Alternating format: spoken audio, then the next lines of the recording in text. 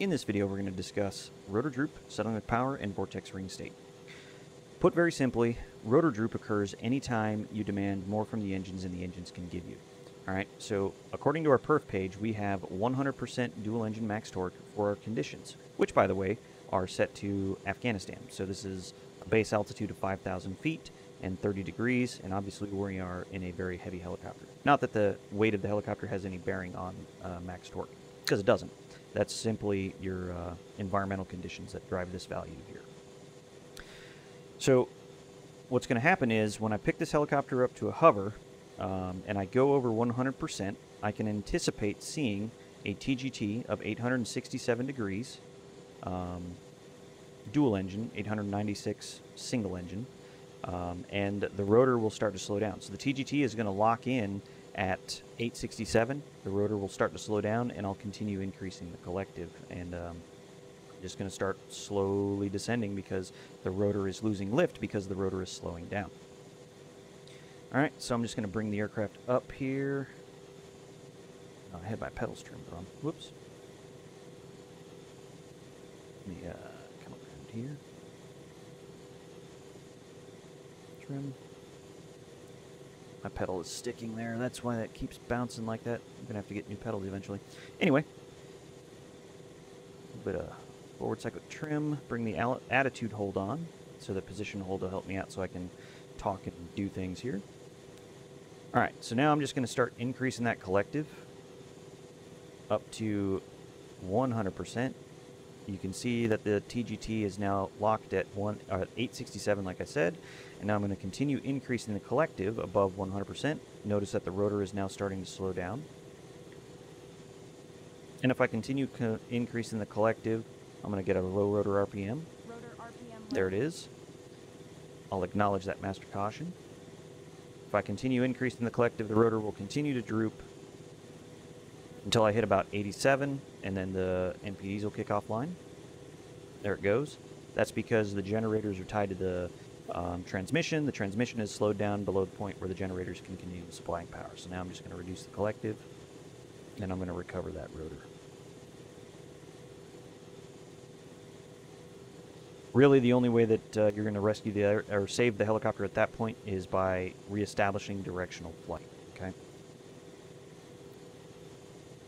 Now, the next thing is settling with power. Settling with power occurs whenever you're trying to, say, make an approach to an OG hover, and you don't have OG power, which we don't. Okay. And we can't go above, say, 100% torque. One, because that's our transmission limit, and going above 100% torque will damage the transmission.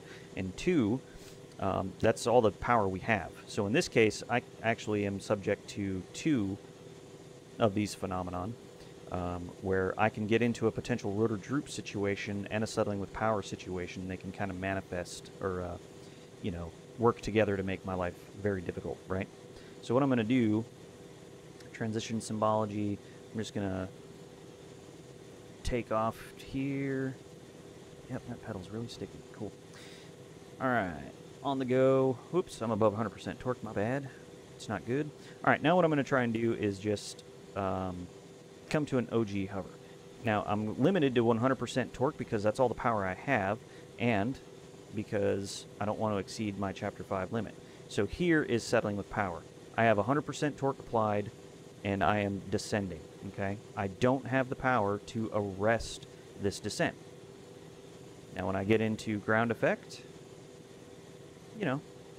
she'll stop, and that's fine, no problem. But that is settling with power. You just don't have the power available to maintain the hover. Okay, so now the real fun one. So I'm going to have to get some altitude here.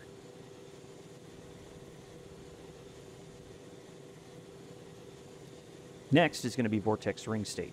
Vortex ring state is an actual aerodynamic stall of the main rotor. Okay, it is not settling with power. However, settling with power can feed into vortex ring state. And obviously, rotor droop can make it a lot worse too.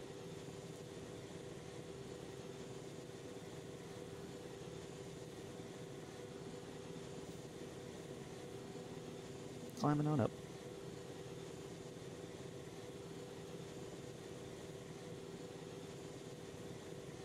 Now, in order to get into vortex ring state, you have to be less than ETL, have a rate of descent greater than 300 foot per minute, and then power applied 10% with insufficient power available for recovery. I'm not going to go all into the crazy aerodynamics of it at this point. Maybe later, but just know that it is difficult to get into. One of the cool things we did too is we did add a VRS warner just to kind of like let you know that you're getting close to those conditions. All right, bring in power. We're already descending, so that's just fine. That's what I want. So here is our settling with power. All right, so just kind of reinforcing that. Let me get myself situated here real quick.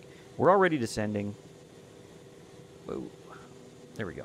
All right, so we're already descending. So I'm just going to continue decreasing the collective a little bit.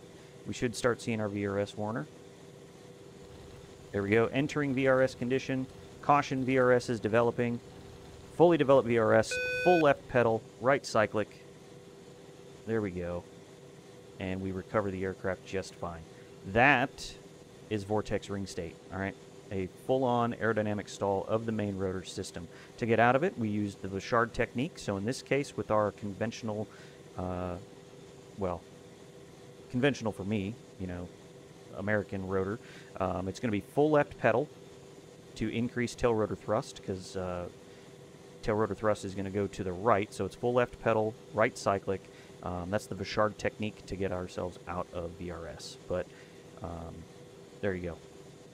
So that should address some of the kind of crazier situations and phenomenons you might find yourselves in, and hopefully answers some questions insofar as what's going on with the aircraft when you're really heavy, and why you keep hearing this rotor RPM low, or why the aircraft just settles, or why the aircraft starts violently shaking.